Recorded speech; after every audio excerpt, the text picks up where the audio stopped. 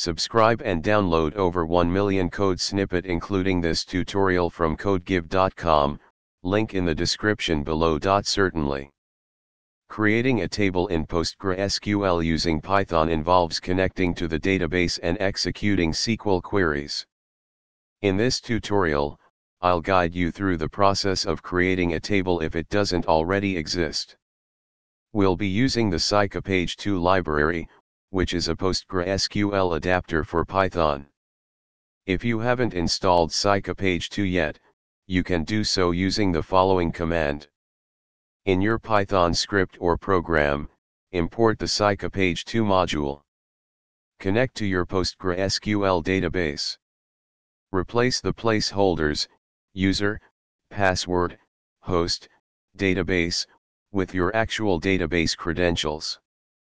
Define your table schema and execute the SQL query to create the table. The if not exists clause ensures that the table is only created if it doesn't already exist.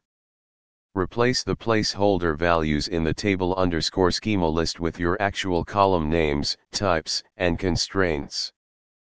Finally, close the cursor and the database connection.